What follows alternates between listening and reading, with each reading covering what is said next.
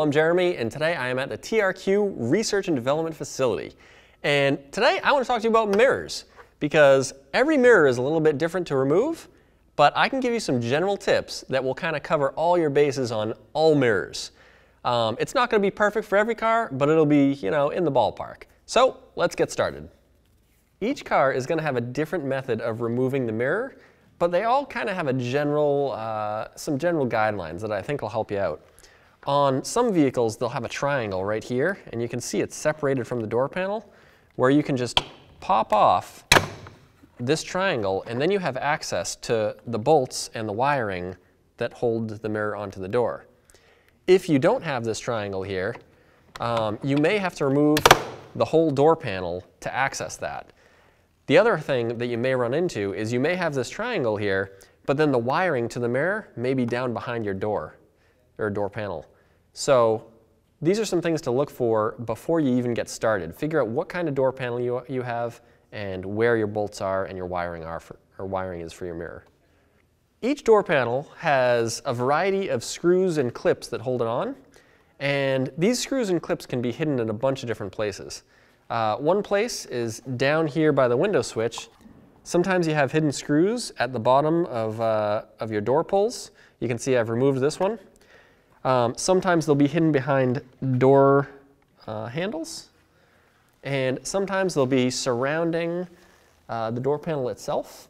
You may also find it behind little lights and a variety of other places. So once you pull out all of the hidden screws on your door, then the door panel will either pull straight off or it'll pull up.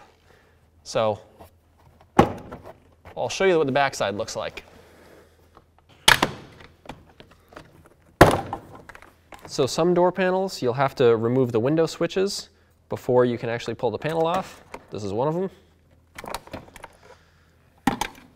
In this case, we have a mirror switch that we'll have to disconnect.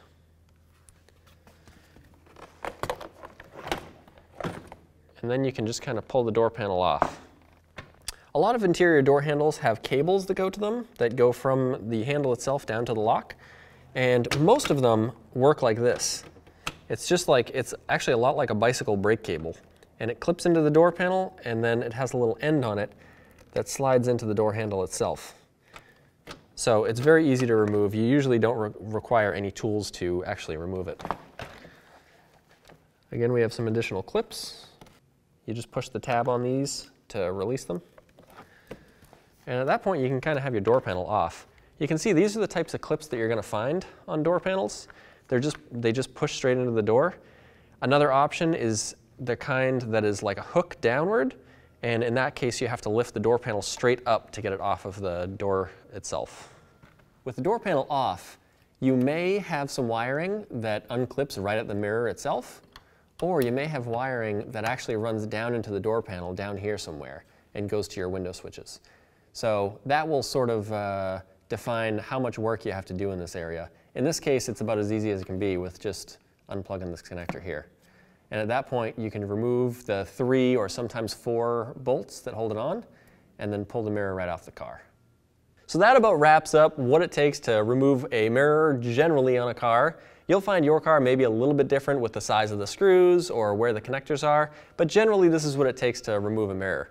So if you're looking for mirrors for your car, find the TRQ brand, because you know you can count on the quality, and the fit and finish is just like the original.